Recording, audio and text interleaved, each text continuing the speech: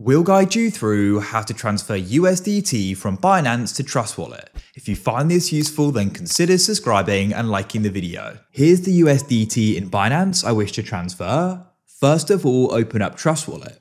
Come to the homepage and you can go and tap on Receive. I'll get this pop-up, I'll press Proceed anyway. Then what you need to do is tap on Search at the top and type in USDT. You're going to see these different options here. The difference is the network. The network I like to use is BNB as it's cheap and quick, so I'll tap there. And we can then press copy. Just note down the network you use as we'll need to use it when sending it. Now come to Binance and tap on the wallet icon in the bottom right. Come up here and you want to go and tap on Send. And you can tap on On-Chain Withdraw. Now go and choose what you want to send. In this case, it's USDT, and tap on Send via Crypto Network. Come to the address and tap there. You can tap in it on your cursor and press Paste. That's the address.